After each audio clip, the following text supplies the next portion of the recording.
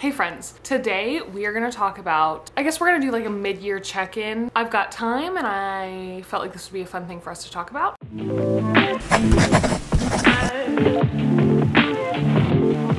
We'll go through my best reads so far this year, and yeah, I think it'll be fun, so let's jump in. Quick little analytics. So I had my son in February, and I don't know what it was about being pregnant, but I simply could not read a book. Like I think after I found out I was pregnant, I maybe read 20 books total, which I know is still like a lot, but like for me, I found out I was pregnant last July, and then I think from July until February, I maybe read 20 books, and like normally I would have probably read upwards of 50 in that time. So in January, I only read one book, Maybe in Another Life by Taylor Jenkins Reid. Meh. February, I also only read one book, and I read Weather Girl, and I didn't like that book, so moving on. So then March, we start to get into what we're gonna talk about now. Okay, March I read 7 books. Let me find the ones that I really loved. I had 3 big winners in March. One is a series, and we're just gonna address the series as a whole. First up in March, one of my favorite reads so far, I think this might be one of the only thrillers I read this year, but I read A Flicker in the Dark. It was the book my book club picked. This was crazy. I totally didn't see a lot of things coming. I thought I had things figured out, didn't. I gave this 4.5 stars because it did feel like a little long at certain parts, but I really overall enjoyed this. I think this would be a really great book to read in like spooky season. It'd be kind of, you know, the concept of this is that a girl's dad has gone to prison for being a serial killer from like these murders when she was a kid, and now there's similar murders happening, and she's like, what's happening? Am I connected to these? Following her, trying to figure out what's going on and why it's happening again. But I really enjoyed this. 4.5 stars.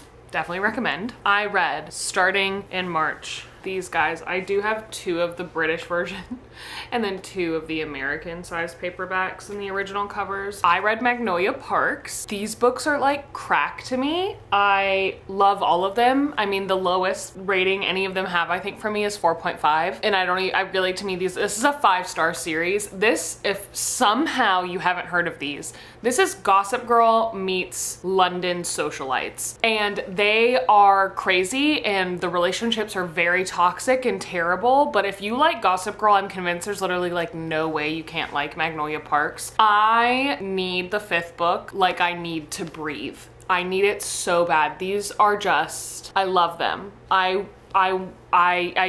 love them. Jessa Hastings rips my heart out every time I read one of these, and I just never know how to recover. Like thinking about these, I want to just reread them. I don't annotate books, but I might annotate these. I would have to buy a second set because I'm not annotating my original covers. No chance. Also in March, which I don't own, but I would like to get a physical copy of, I read The Minuscule Mansion of Mira Malone. I loved this book. It's magical realism. I am in my magical realism era, I think, this year. It was so great. It follows this woman who has this basically like enchanted magical dollhouse, she feels, except she refuses to call it a dollhouse. It's this miniature mansion, and she decorates it and puts stuff in it and like posts about it on Instagram, and it blows up and she gets a lot of followers. And it follows this guy who owns or works at his like family's like antique furniture store. And someone comes in one day and basically makes this comment that, OMG, it's very, what do they say, like mansion-esque? I don't know. They make this comment that's in correlation to the minuscule mansion, and he's like, what did you say? And then she shows the guy the Instagram account, and it's the mini house is his house, like down to the furniture in certain rooms and everything. So that's them trying to figure out like why they're connected, what's happening, blah blah. I loved it. I thought it was so magical. 5 stars. It's probably gonna be one of my favorite reads so far this year. Moving on to April, I read 6 books. And the big highlight was reading Daisy Hates in April.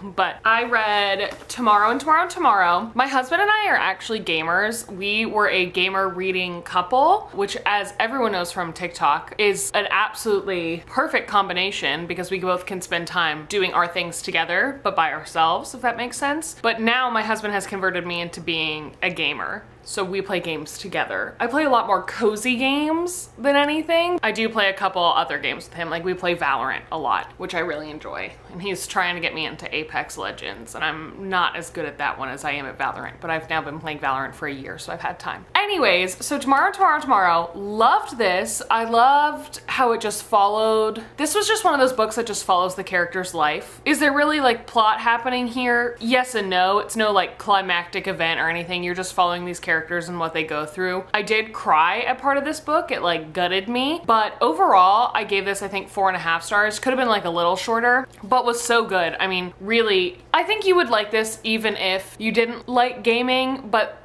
there's a chapter towards the end, if you've read the book, you know what I'm talking about. And it seems like people either love that chapter or hate it. I am in the camp that hated it, and that's what put it at 4.5 for me. It was a weird chapter, I didn't like it at all. Anyways, I just felt like I loved following, is it Sadie and Sam? I feel like I'm thinking of a different book. It is Sadie and Sam, okay. I loved following them and seeing what they did and what they created, and I thought it was a really fun read. I know I was behind on reading. I'm probably behind on like most of these books I'm gonna talk about because I feel like I've read, I didn't read a lot at the end of last year, and so I'm like catching up this year on all the popular ones. In April, I read Before We Were Strangers. I did not know I liked second chance romance until I read that book. This book is just, I think is a grown-up romance book. I mean, like, it's not anything spicy or anything like that if that's what you're looking for. I feel like it's like an honest depiction of love and falling in love with someone. Like, I don't feel like it's as cookie cutter as a lot of other romance books are. And I just felt like it was very impactful and I loved it so much. And I read something else by that author and then I didn't like that. So I don't know if that is a one-hit wonder or if I should try something else. So we'll see. Moving on to May. May I went hard. I read 11 books in May. Probably the best one being Mistborn by Brandon Sanderson. When we get to discussing my TBR, The Well of Ascension, which is the second book in this trilogy, is what is next on my like top of the list TBR. These are small font, tall pages, long books. But these, well, I can't speak to all of them. This book is one of the best fantasies, if not the best fantasy I've read. This is high fantasy. There is no romance, okay? This is true, just fantasy. Think like Game of Thrones, maybe. Wheel of Time, that kind of, I don't know, I feel like I'm comparing this to some really like big names. I don't want people to come for me. But like that category of fantasy.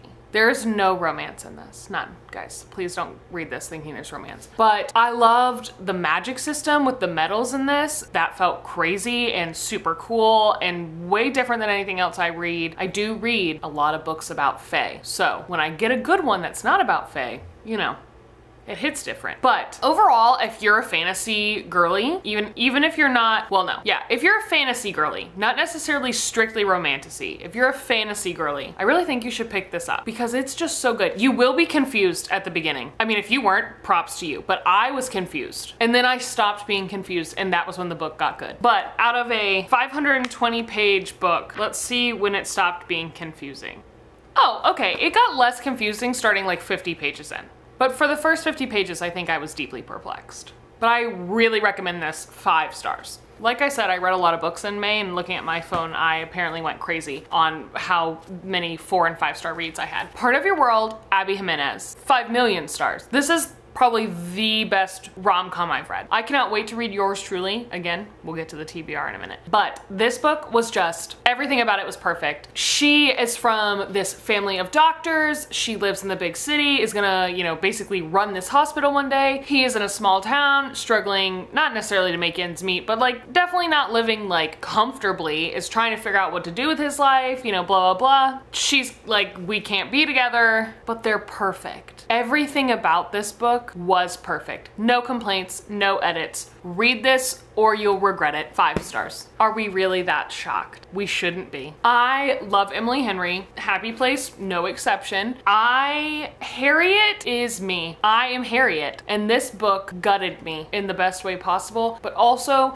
in an incredibly painful manner. It was so flippin' good. I mean, really. I don't even, if you've read it, if I say the shower scene, you know what I'm talking about. And without the context of reading this book, this would sound really weird. So if you've read it, you know what I'm saying. If not, this is gonna sound odd. But like the shower scene is easily like one of the best scenes on like anxiety and like being in your head that I felt like I'd read. And I just loved it. 4.5 technically, because I felt like, I don't know, it might be 5 stars. It might be 5 stars. It probably should be 5 stars if we're being honest. But I'm gonna say 4.5 because I just feel like it was missing maybe something.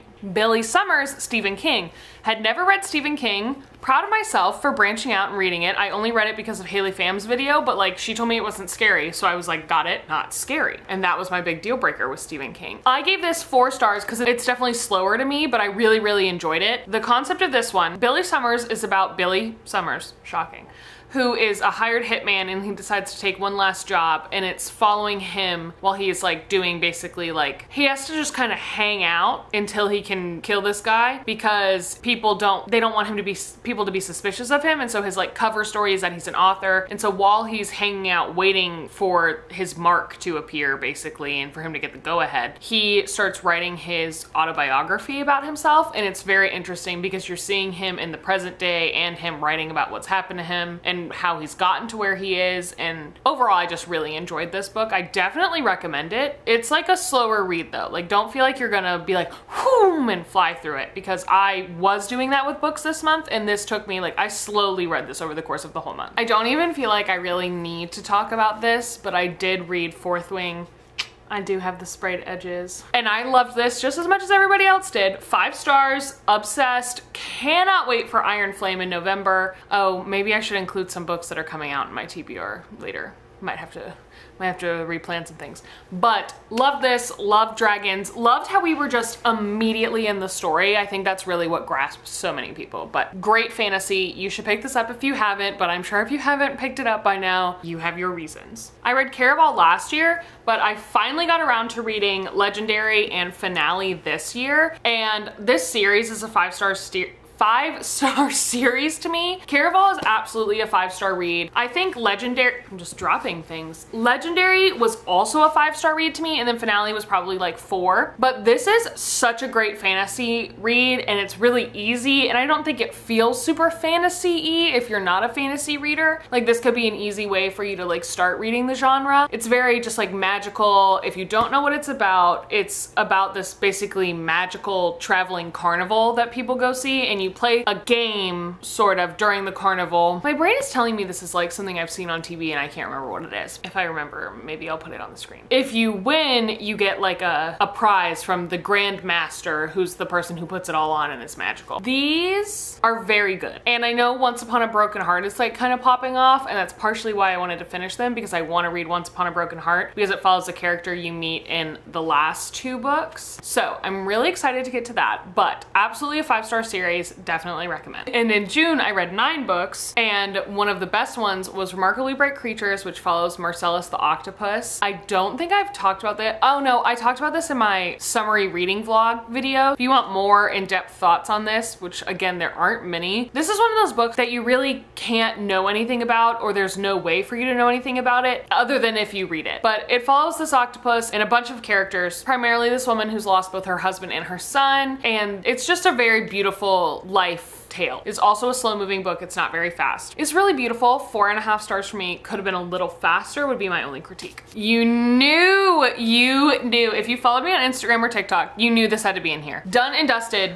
Girly, get me in my cowboy romance era. 4.5, I mean, really, I feel like this deserves 5 stars, but like, I don't know, maybe people will come for me if I say that. I'm obsessed. I'm obsessed. I love this. Done and Dusted follows Clementine and Luke Brooks. Luke Brooks, a cowboy after my heart. Clementine is a barrel racer, and she kind of unexpectedly comes home. She hasn't come home in like forever, and like doesn't really make herself known. When she is home, she goes to the local bar that they have, runs into Luke Brooks, who's her brother's best friend. Obviously, you see where this is going. He helps her work through her anxiety and like panic attacks, and is his brother's best friend, and also just a magical man named Luke Brooks, who I love. This is going to be an ongoing series. The next brother, or one of her brothers, is the book we're getting next, and I am so excited. But also just take a moment, appreciate that cover. It's so good. It's on Kindle Unlimited. I bought it physically because I loved it so much. The Secret Book of Flora Lee is the perfect combination of historical fiction, mystery, and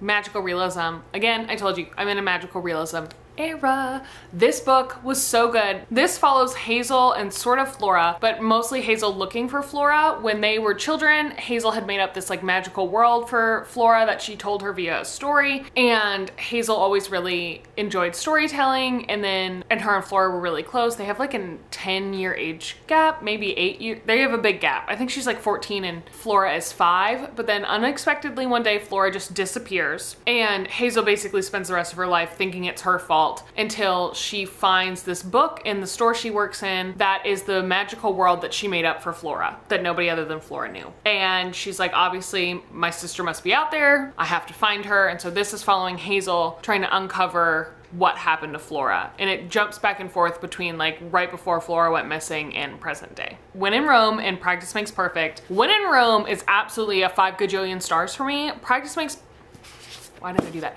Practice Makes Perfect 4.5 maybe. These are like candy romances. You know when you eat a romance? You know when you eat a romance? You know when you read a romance and you're just like, that was sweet and perfect and I loved everything about it, and you're like kicking your feet and giggling the whole time? That's these. That's, I think, Sarah Adams. I feel like people who liked Part of Your World, you'd really like When in Rome. I understand why Practice Makes Perfect isn't necessarily everyone's favorite. The main character was a little too, I don't know. I had my issues with some of the writing. When in Rome, no edits, no critiques. I loved it. 5 stars. I need there to be more books in this. I think there will be, according to Sarah Adams, but don't quote me on that. But I loved When in Rome. 5 stars. Practice Makes Perfect, 4.5. And the last book, which will probably be one of my favorite books of the year, is Forget Me Not. This follows a wedding planner and a reluctant florist in their relationship as they haven't spoken in, I don't know, several years, months? I don't know. It's been a while. They were together, now they're not, and now they have to work together on a wedding for some celebrities. I love Elliot. I love Amma? I think it's Amma. I think it's Amma because the guy jokingly says her name like Emma. She's saying he's pronouncing it wrong. So I think it's Amma, but I'm not sure. Oh, I used to be an event planner back in 2019. And this reminded me of all the things that I really enjoyed about event planning. It was just so good. And the cover is literally stunning. I'm obsessed with this. It's so good. I know some people have been hesitant because the author writes fanfic, but this didn't read like fanfic to me at all. Not at all. And you absolutely need to pick it up. 5 million stars.